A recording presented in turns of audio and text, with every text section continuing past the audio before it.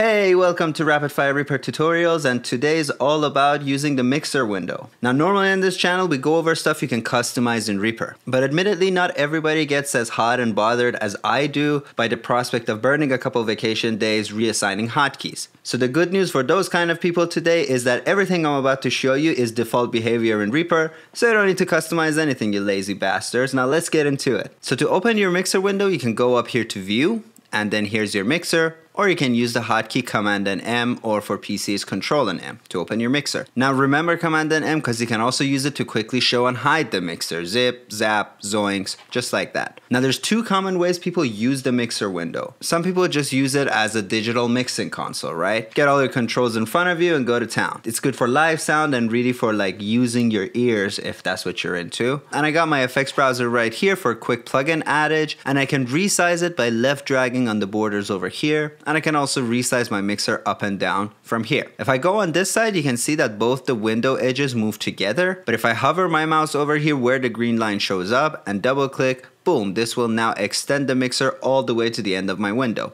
If you want to go back to how it was, boom, double click right here. Alternatively, you can use the mixer window as kind of like a track inspector, like you would find maybe in Logic Pro X. It won't take as much space, so it's more suitable for editing and arranging. So go down here to where it says mixer, and I can command click and drag the window around, and we'll see this faint gray line appear wherever this is going to go when I let go of the mouse. So it can go up here, or you can go to this side, or you can go above here. But let's not do anything rash and just put it on the left side of our window. And we're gonna resize it until only the master track and one more track is showing. Finally, just right click on the master track and make sure scroll view when tracks activated is ticked, and Bob's your uncle, we got ourselves a track inspector. So any track I click on will show up here, snare top, my room mics, etc. We can always see the master track, we can see our tracks insert and sense from here, and we can always see our meters, bish bash bosh. Of course, we don't need to settle on one or the other because I can have one screen set with the track inspector and then just switch to this other screen set where it's taking up half the screen, and I got my FX browser here. If you don't know how to use screen sets, link in the old description because we've already gone over it in a lot of detail. But anyway, let's just work with this for now. So within the mixer view, other than resizing the whole window, we can also resize our fader and meter size by dragging the divider between the fader and effect slots.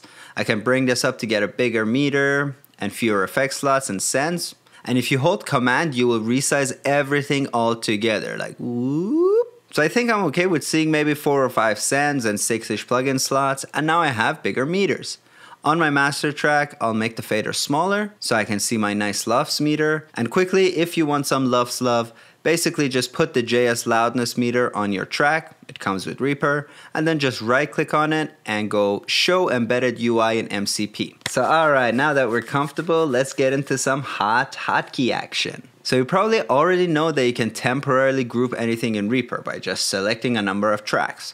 So if I select these two tracks, I can move their faders together. I can double click to reset any fader or knob to the 0 value or to unity gain. I can also mute them or solo them together, all that jazz. And even if their levels aren't the same to start, they just move together. So we knew all of that, but when you have a bunch of tracks selected, if you want to move the fader on just one of them without losing that selection, you can hold shift and now you can move that fader independently. Then as soon as you let go of shift, you go back to having them grouped together. You can also hold Option to audition a fader, and the way that works is I can hold Option on Mac or Alt on PC, and I can move the fader, and if I just let go of the mouse, it'll just snap back to where it was before.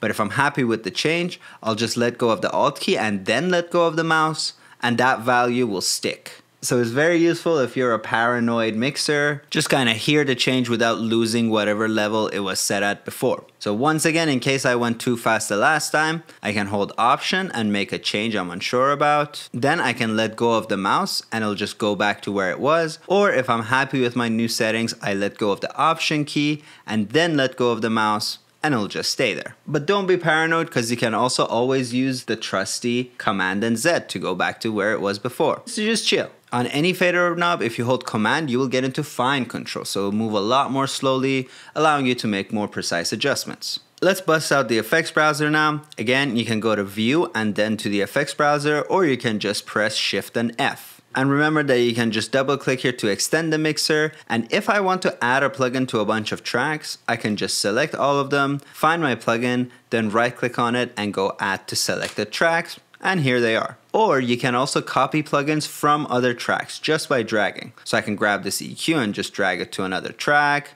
Maybe grab the compressor too, just like that. So that's just left dragging.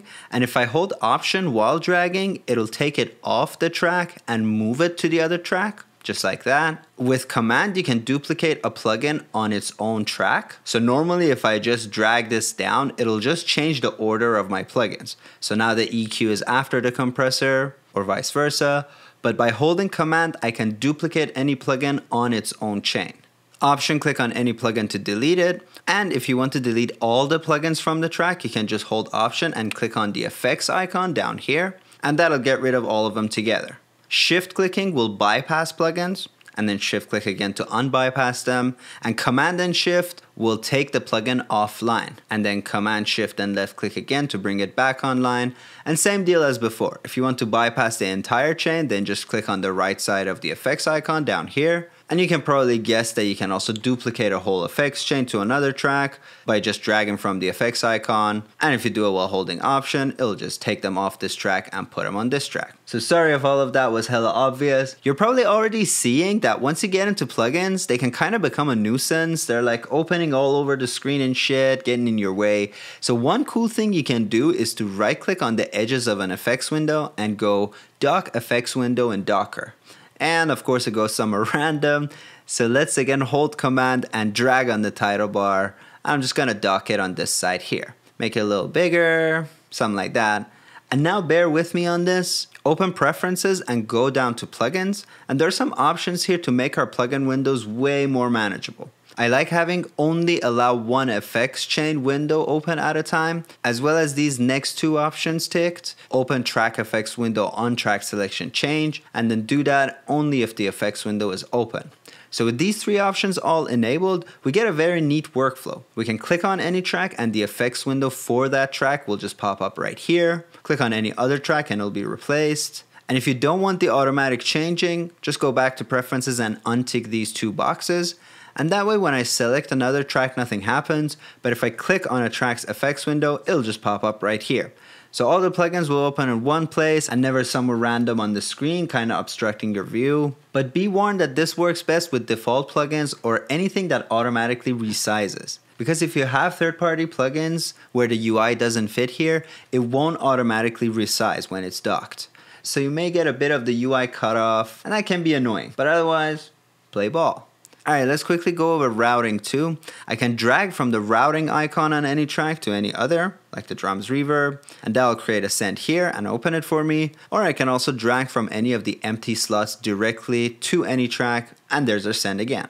We can also select a bunch of tracks and then holding shift, we can drag to any unselected track and that'll send from all of them to that track. Similarly, if you want to make multiple sends from one track to multiple tracks, you can select them. For example, I'm selecting my guitar plate and guitar verb here, and then holding shift and dragging from any unselected track will create two sends from that track, as you can see. One to the guitar plate and one to the reverb. Now when you make a send, we can see this little line here. And again, that works like any other knob. Move it up and down, add command to get a finer control, blah, blah, blah. But check this out. If I hold shift, instead of adjusting the send volume, I'll be adjusting the send pan, which is actually super useful in a situation like this. Like here, my guitars are spread left and right. So I can hold shift and have my left guitars go to the right side of the reverb, and vice versa. Let's have these go to the left of the send, just like that. Awesome. Once you have a send, that works like plugins too. Drag it from one track to another and that will copy it. Option clicking will delete them. Shift click to mute them. And of course, shift double clicking will set the send pan back to 0. Very nice. So that's a bunch of hidden mouse modifiers for the mixer window, some preferences, and actually most of these you won't be able to customize, so you might as well learn them. If I went too fast, watch the video one more time, and of course, as per usual, post your questions in the comments below. If you like the work I do, you can support the channel through buymeacoffee.com. The link to that will be in the description. A huge thanks to everyone supporting the channel. Thank you, Jeremy Doe, for the biggest one-time donation to the channel ever. I really appreciate it. But for now, I gotta go. Love you. Bye.